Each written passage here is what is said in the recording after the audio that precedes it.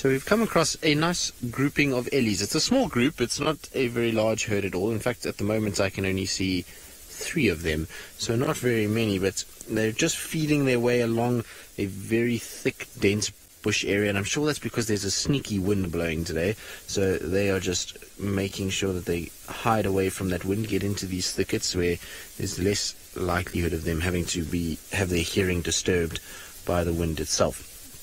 So that's the 3 of them there, and there's the one in front. Now, interestingly, they've just come from Treehouse Dam side, and we found their tracks, but on top of their tracks were the wild dogs. So it just shows you how fast the wild dogs move. The elephants have gone all of about 100 meters, and the wild dogs have probably covered now close to 2 kilometers, yet their tracks are on top of these elephant tracks. It's really quite something with those 3 dogs. They never sit still for longer than 2 minutes. They seem to be always running. So hopefully at some point those dogs will settle down and we'll end up with a situation where that female gets pregnant and they den somewhere and hopefully be a lot more stable and settled than what they currently are. But our ellies, it's always good to see them, and in fact yesterday afternoon there was lots around. This morning I haven't seen too many tracks for ellies given how many Taylor and Byron had yesterday. So it's always pleasant to have elephants, and hopefully this will continue the trend of elephant and leopard drive. We have Byron following up on leopard tracks, so maybe he'll be able to provide the leopard section for our elephant leopard drives that we've been having over the last few weeks.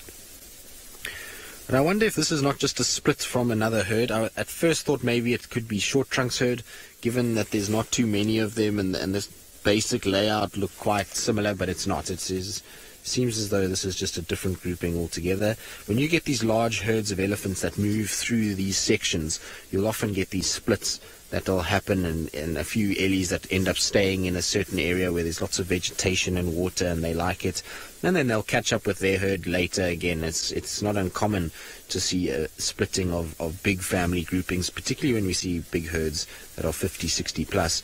Then you sometimes will find that little small family groups do split off. But you can see she's just doing a bit of dusting, getting rid of any of that soil that could potentially be on that grass.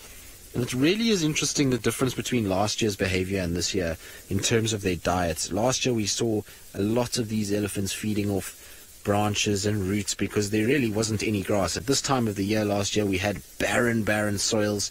There was little to no grass, and you find that the elephants couldn't feed off grass, whereas this year it seems as though they're making up for the lack of grass last year, and they've fed mostly off the grasses. I've watched them, they're very seldom rolling roots and digging for roots at this stage. You never know, maybe in the next month as we start getting warmer temperatures and the grass itself really starts to get destroyed by the sun and all those grazers that will move through here, you might see that they shift onto branches. But most certainly this year they've had far less impact on the trees than they did last year.